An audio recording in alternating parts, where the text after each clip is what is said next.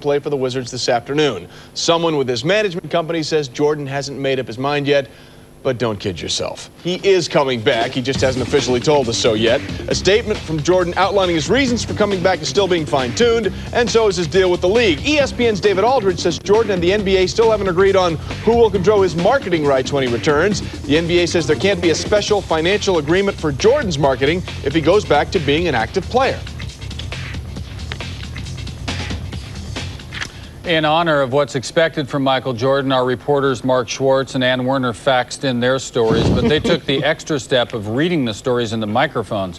We begin where basketball fans are full of anticipation and end in the town that thought it had the final claim on Jordan. There was a sighting of a Tar Heel shooting guard this afternoon at the MCI Center in Washington, but it wasn't Michael Jordan. It was Hubert Davis. He was one of several Wizards that came into the building to shoot on Monday. However, none of the players would stop as they left the building or even lower their windows to speak with the media, which was assembled outside. About 3 o'clock Eastern time, with great anticipation, we were all ushered into this media room for what we expected to be an announcement, Michael Jordan's possible return. No announcement. It could come tomorrow. We know what we're doing. We're going to be back here for the same drill at the MCI Center, waiting to find out if on Tuesday Michael Jordan will make it his future home. Reporting from Washington, D.C., I'm Mark Schwartz, ESPN.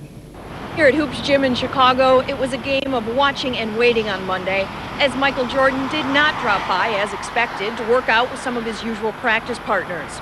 Former Bulls teammate Ron Harper was here. So was current Wizards rookie Bobby Simmons. Juwan Howard, who Jordan traded from Washington to Dallas. Michael Finley of the Mavericks, and Mike King, who played on the Wizards Summer League team. King said it would be different to see Jordan in an NBA jersey other than the Chicago Bulls. Having lived in Chicago and been a part of all the championships, watching on TV, it will be something, but he's got to do what he's got to do. Coincidentally, by mid-afternoon, after a wire story crossed that said Jordan's announcement would be delayed, the players started leaving. Then the owner of Hoops Gym came out to tell the media, there's not much happening. You just might want to come back tomorrow.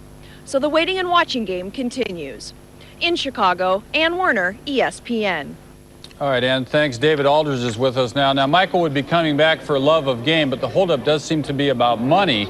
Let's not make him out to be any greedier than the rest of us. He'd be coming in at a relatively short price. It has more to do with what his deal would be with the league, right, David? Yeah, apparently when he retired, he has an agreement, or the league got an agreement with him, fairly exclusive agreement to market his likeness. This is something that we've seen before. In '92, members of the Olympic team had a problem. They had a group licensing agreement, and the league had another agreement. They haggled over this for a while, and they came up with it.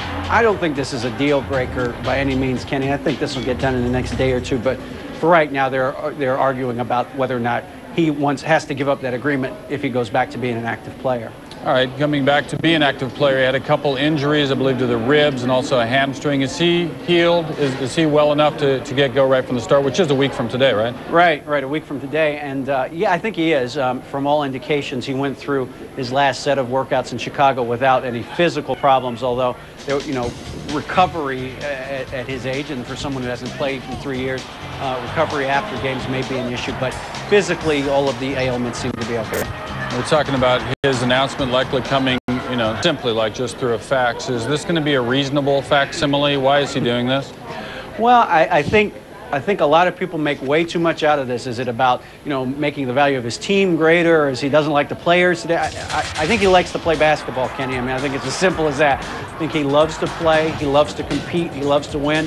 He is the most competitive guy I've ever met, and this is what he does better than anything else he does. And so I think that he wants to get back to that and try it. I don't think he's under any illusions that he's going to win a championship with the Wizards. I think that he wants to play and compete. I think he will be disappointed once he realizes that his team is not going to be able to compete at an elite level like he's used to. All right, David, thank you very much. I'm sure you'll have a swell time covering him once more. David Aldridge, our NBA guy. Lots more on Jordan later in the show.